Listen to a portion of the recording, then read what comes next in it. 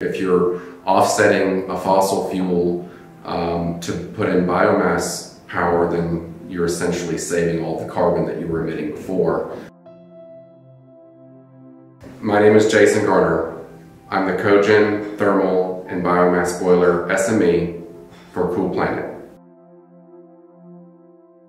I've spent the last 12 years detail designing biomass boilers. Those boilers are big parts of power plants up to 60 megawatts, and they're projects upwards of $300 million.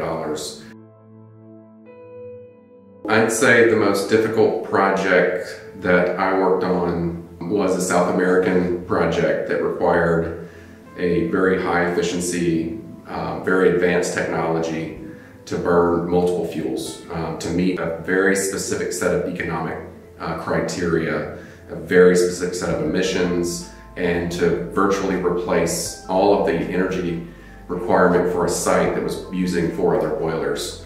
So it was leveraging a very difficult fuel, very challenging fuel, but a low cost fuel, and then converting over to that, and then basically allowing them to become more energy free.